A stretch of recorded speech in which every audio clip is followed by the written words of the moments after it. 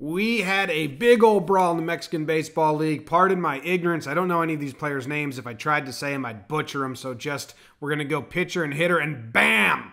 Pitch to the knee. He comes up, left hand, switches to the right hand, gets 2 full rotations. The pitcher jumps over it, skips right underneath him, probably feels so athletic, just hit the dude in the leg, dodged his throw, the biggest badass on the field. Now he's going to crow hop a glove throw into his face. Yikes! The turf, his foot, abandons him, makes him out to be a total dud. Looks like a putz, went from the coolest guy in the field to just kind of lame, bumps into the umpire. I like this dude right here, just policing the perimeter, doesn't want to get involved.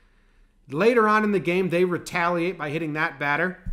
Ump issues warnings. He throws people out. There's some punching. There's some throwing going around. That's not the most impressive thing here. Maybe that's number 82. Look, he sees that. He's like, let me grab that bat. We don't want you getting in any trouble here.